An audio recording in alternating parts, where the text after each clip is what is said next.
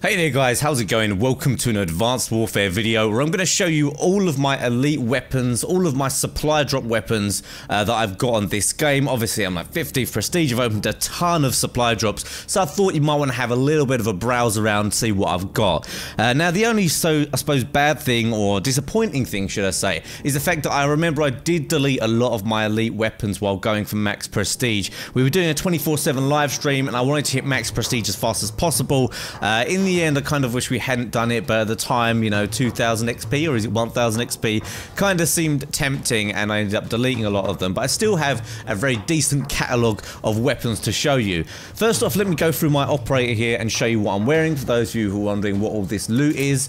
So go to customization.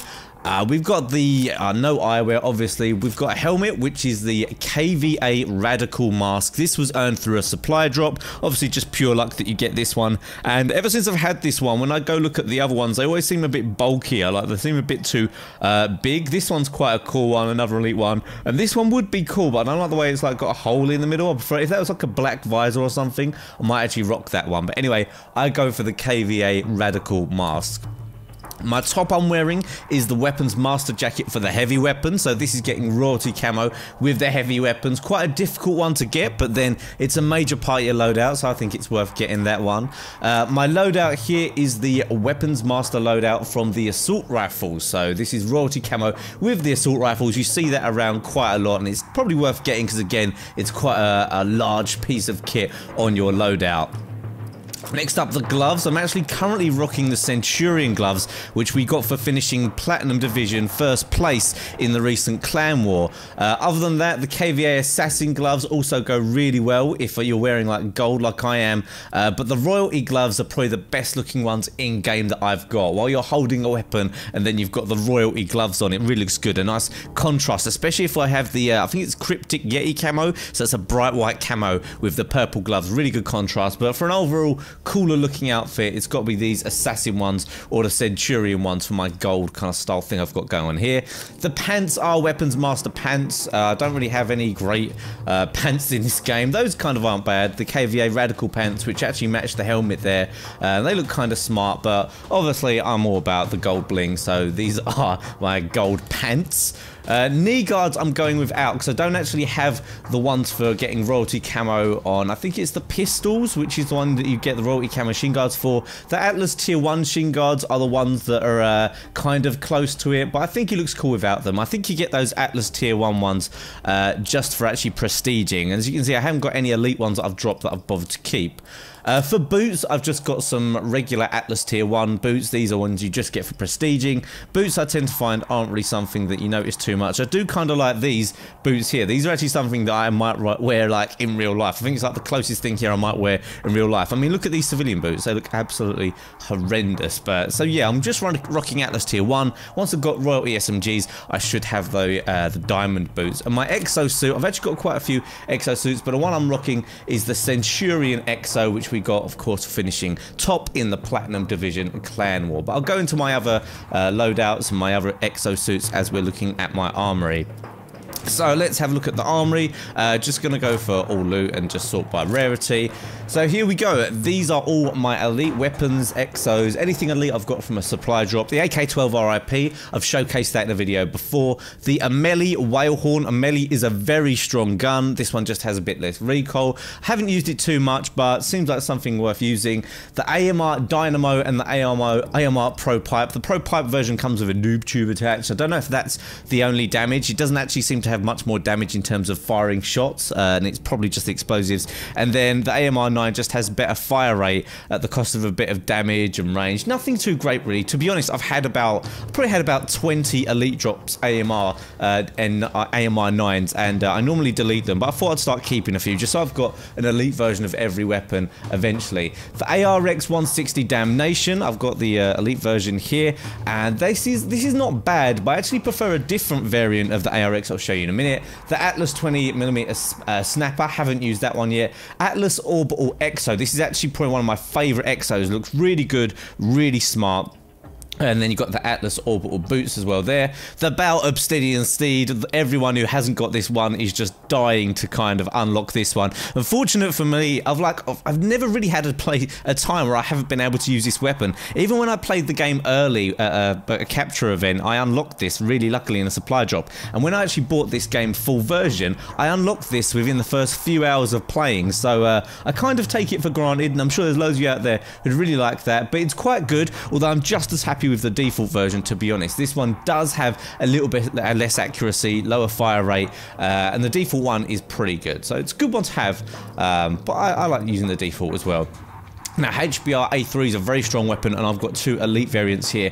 The Bare Fist here comes with a red dot sight attached and slightly better handling. I haven't really used this one too much. I do intend on doing a full video covering that one, but it looks pretty good. Looking forward to getting stuck into that one. The HBR A3 Insanity, a very good weapon. High fire rate, will melt people with the kind of kickback of extra recoil. I've done a whole video covering that one that you can check out if you want to find out more about that. KF5 Breakneck, another fan favorite. I see a lot of people on like forums and stuff saying they really love their KF5 Breakneck. For me, the fire rate is a bit too much to handle. I prefer submachine guns that are a bit more easy to handle, and this one's a bit crazy but pretty cool there. We've got a Mercenary Exo there, kind of dull that thing, but I guess it's elite. The KVA Radical loadout is another cool loadout. The KVA Radical stuff is pretty good. As you can see here, you've got the mask, the pants, and the shirt. That stuff put together does look pretty cool. You've got this Scout one, this Scout Elite Exo, which is kind of nice, a load of graffiti and stuff on there. A Moors Elite version, laser guided missile, Maelstrom helmet, and a Mayhem ball. This one looks quite a lot of fun. Looking forward to using that when I actually want to try and get the royalty launchers, although the challenges on royalty launchers are a bit of a joke right now. Moving on, we've got the MDL Backdraft, another gun that's not really, you're probably not going to use very much, but it's nice to have an elite version. I actually had two MK14s, but they're not very good, the MK14s, even with the elite versions, but this one's got better range and accuracy, so I thought I might as well keep it, and it's got a grip on there by default. We've also got the Moors Silver Bullet, a sniper that a lot of the snipers are interested in, gives you extra damage at a slower fire rate. I find it quite difficult to use, but it looks pretty cool. Nigerian Armored Gloves here, and the Nigerian Command loadout, Nigerian Infantry Exo. I don't really like the look of that one. Don't really think it should be elite drop. Royalty gloves, which are my favourite gloves other than the gold ones. I only really like the gold ones because they go with the outfit that I'm using. R1 Rail Driver is a gun that I've already covered in one of my elite weapons videos. Sentinel Mobile Exo looks kind of cool, a little bit plain though. Sentinel Operator Exo, not a bad one. I think that's a Chilean flag on there. And this Sentinel Operator loadout, a little bit of a dull one for me, nothing amazing. SN6 the third. The SN6 is one of my favourite submachine guns for Search and Destroy. It is quite weak at range, but in Search and Destroy you can kind of negate that. It's definitely not as strong as the ASM one, but I'd probably say it's my second favourite SMG. However, although this version does have extra damage and range technically, I don't really notice much difference in it. I think you'll be absolutely fine with the default one. I've also got the TAC-19 Sledgehammer, which is really good. It's much more accurate when you hip fire with this version, although you'll be getting along with the default one just fine. It kind of looks quite cool. A lot of these elite weapons have like an old style wood and gold look to them. I don't know why that is. The Triumph helmet, and then we've got the XMG Bacon and Eggs. Quite a cool thing. I haven't really got stuck into this very much because I haven't covered this one, but I have used the XMGs before. They are kind of fun, so I'm looking forward to trying that one out and doing a video covering that.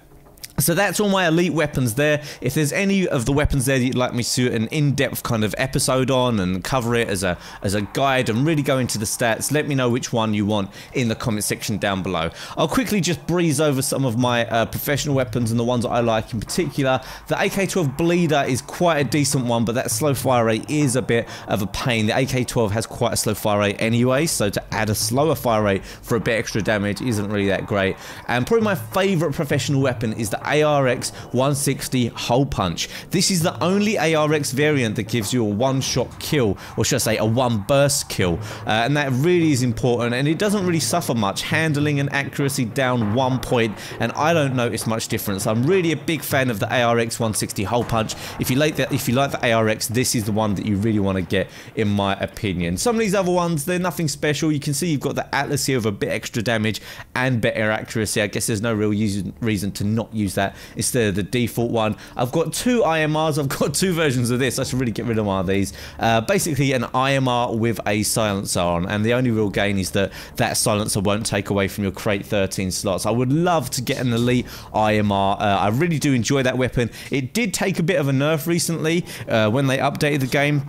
Now, some people have said to me, just look at the patch notes, they didn't nerf the IMR, but if you actually play with this weapon, you'll notice that you won't get 1 burst kills with the IMR anymore, and you did used to get them before. So no matter what the patch notes say, I'm not having it. They definitely played around with the IMR, because I remember I was in the middle of getting diamond camo for it, and I can no longer get 1 burst when I used to be able to. So I'd also really love an extra elite version of the IMR with an extra bit of damage. I think that would be a really nice weapon, and I don't think there's much else here. I really want the MP11 Goliath as well, but the MP11 Plunderer is here, not too bad. SAC3s, haven't really used these very much yet, haven't had to get them diamond. I think I might do those ones next after I've done the MP11, and I don't think there's really much else here worth looking at. All the kind of same things. We've got a heavy shield there, which isn't bad, and obviously these are the weapons that I unlocked for getting 300 kills with each gun. If you get 300 kills with a gun, you get a variant of it like these ones, and then at 500 kills with a gun, you'll get a player card.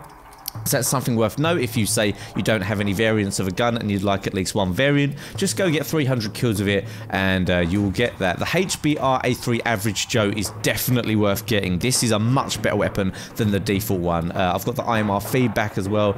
Not too bad, but like I say, I'm waiting on that elite IMR. And a lot of these guns here and a lot of these unlocks are just for doing things like perk challenges and silencer kills, red dot sight kills. You get some strange gear. I'm sure there is some really cool gear to be had for doing some quite simple challenges, and one in particular I know, actually this SN6 Magistrate is good. One in particular I know that there is if I go into challenges here, I think it's the perks one. Is it? No, it's wild cards. If you do all of these, you can actually get this wild card mastery helmet, which is a pretty cool helmet. If you haven't got anything incredibly good looking in your loadout and you want to get something easy to get, you can get this one because it's pretty simple. You see, for primary gunfighter, you just get 200 kills with 3 attachments, and a lot of them are just things like that. It's probably going to be 200 kills with 2 attachments on your secondary, and so on and so on. So quite an easy one to get and something cool to get if you want a cool looking dude, but you can't get the royalty or diamonds yet. You're not able to put in that kind of time.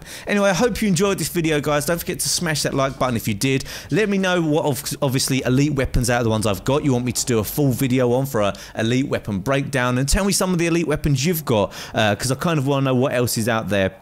There is actually a whole database for every elite weapon in the game. I'll try and link that in the description below. Interesting to take a look at, but it's kind of disappointing really once you know what's out there and then you keep getting Nigerian knee pads in your supply drops for 45 minutes game time. So that's it for now, guys. Hope you enjoyed the video as always, and I'll see you soon.